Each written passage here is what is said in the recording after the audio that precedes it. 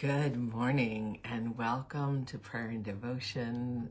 This is our second start today, and I played a song I wasn't allowed to. So if you're just coming on now, or if you were on before, we were listening to My Life is in Your Hands. And that was from, the Brooklyn Tabernacle Choir singing that off of their Be Glad album. But I'm not going to play it again because I'll stop. So I hope you enjoyed that. That's one of my favorite songs. And it goes really well with today's devotion. I see you're all coming back on, so that's good. It's good to be with all of you. Thank you for being patient. Today we started off with My Life is in Your Hands. That's my favorite version is Kirk Franklin's. So if you get a chance you want to listen to My Life is in Your Hands, I invite you to do that. But good morning and welcome to Prayer and Devotion on this Wednesday. Today is Wednesday, June 21st. And today's devotion comes from Psalm 31. And I'm going to be beginning in verse 14. So Psalm 31:14. And our theme today is my life is in God's hands. So perfect fit, except that we weren't allowed to play it. So I apologize. It's good to be with all of you. Well, let me say good morning to you. Good morning, Susan and Donna. It's good to have both of you here this morning. Welcome. Praying for you as we begin the day. And Blanca and Augusta, I'm glad you're both here. Praying for both of you.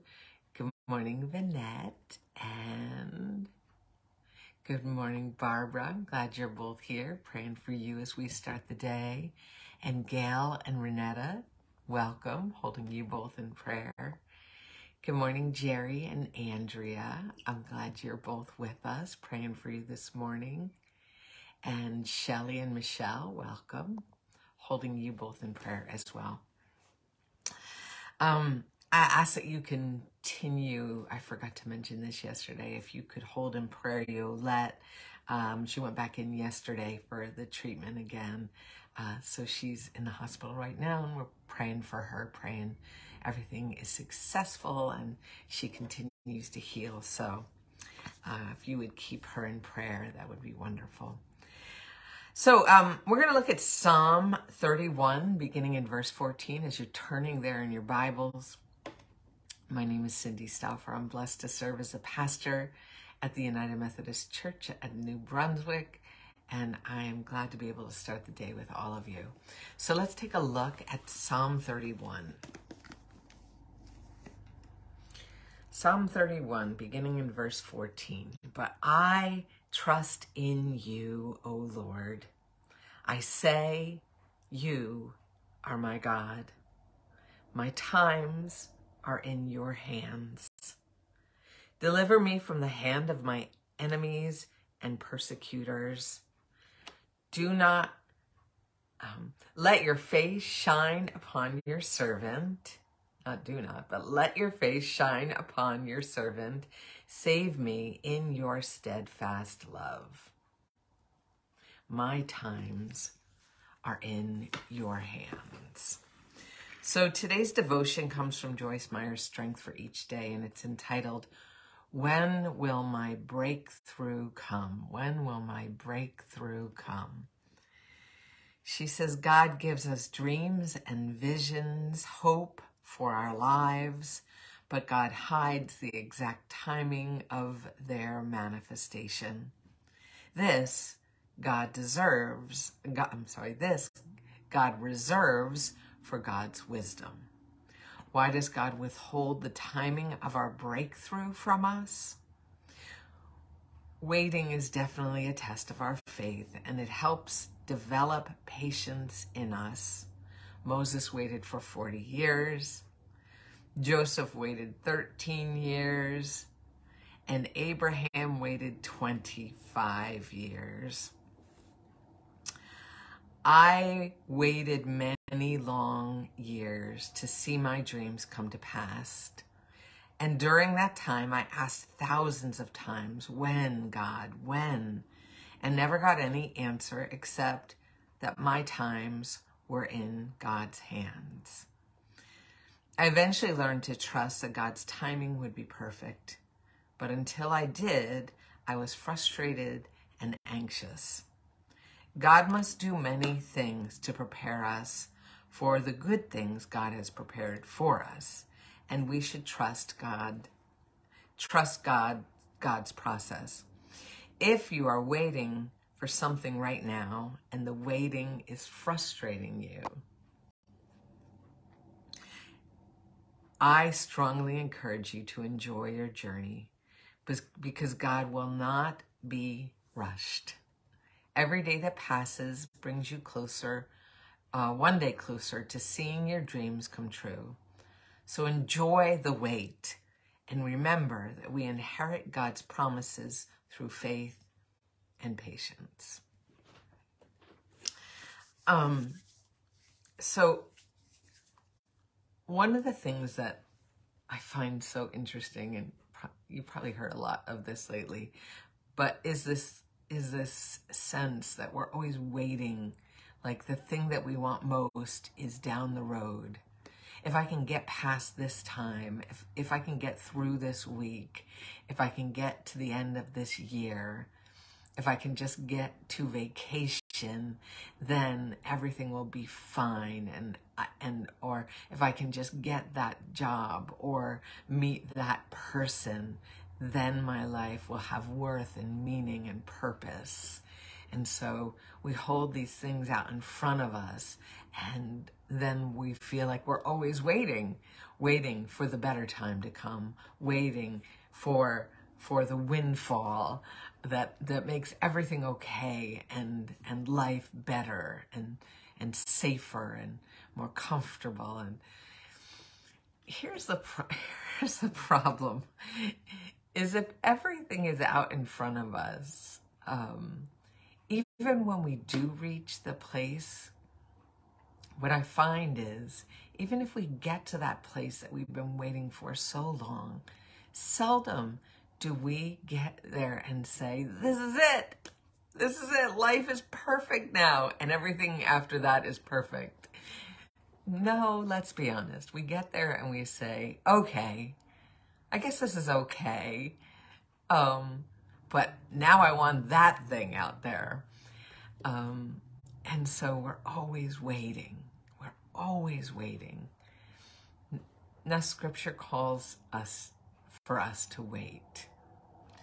But it's not a waiting as if this moment isn't worthy or have purpose. And so what does it then mean to wait? How do we wait expectantly? And how do we find joy in the midst of this day? And one of I think part of it is to be present and inquisitive, right? So as we're in the midst of waiting, we are looking around, seeking God, asking the questions, pushing ourselves to maybe see something more. It may be not what we've been waiting for, but it may be something else that God wants us to see. You know, maybe that dream that we thought was going to answer all our prayers isn't really what God is leading us to. And so in college, we learned or in seminary, we learned to theologically reflect, which means that every situation we're in, we're asking, well, where's God in this? What does God want me to see? What can I learn more about this moment?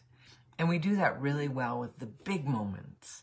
But do we theologically reflect or do we God think, that's a shortened way, about the daily days that maybe don't feel so big, or maybe feel like we're just waiting for the thing that we really want?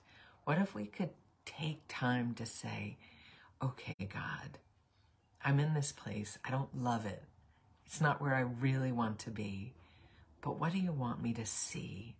Show me something this day. Teach me something. Open my heart to see something new. This is part of what it means to be a part of God's kingdom. We are asking, we are talking about opening ourselves up to see the fullness. It isn't just about what Cindy wants this day, but what's happening around me? What are the good things? What are the challenges? What are the ways that I can be a part of bringing God's presence into other people's lives?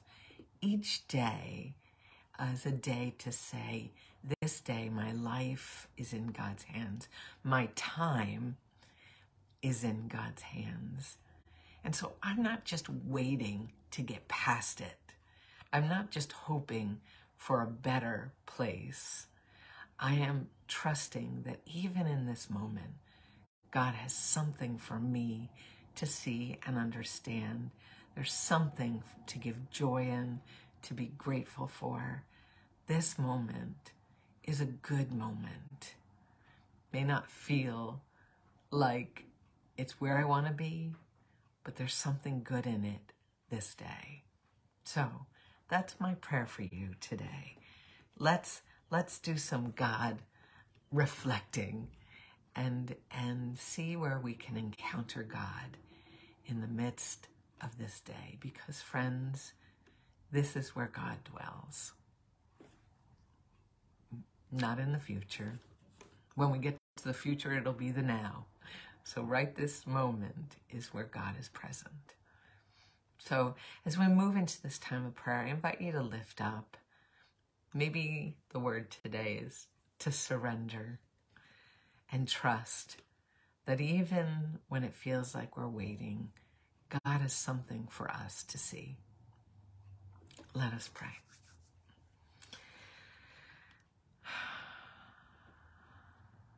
God, we thank you for this day, for this moment, for the gift of life, for your time, which is beyond our understanding of time, for your very presence in each of our lives, even when we are unaware.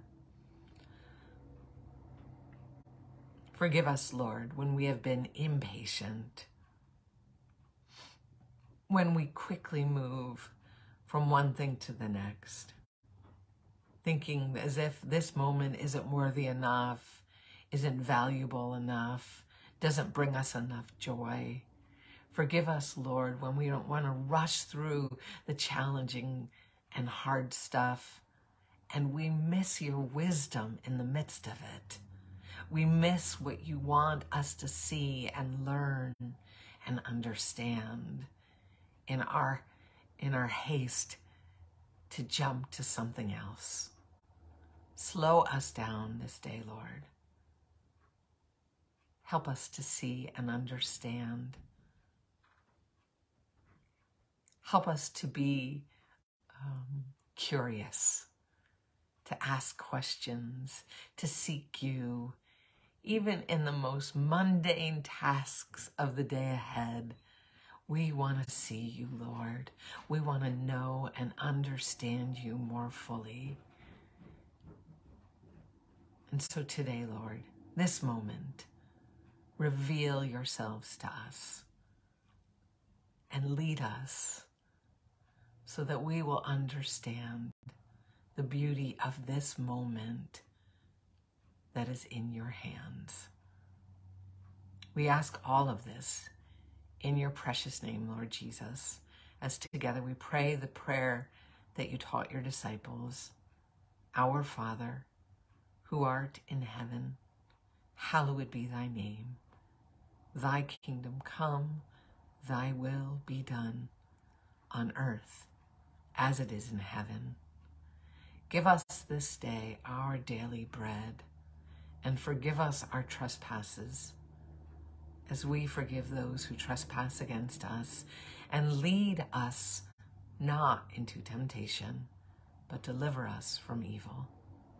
For thine is the kingdom and the power and the glory forever. Amen.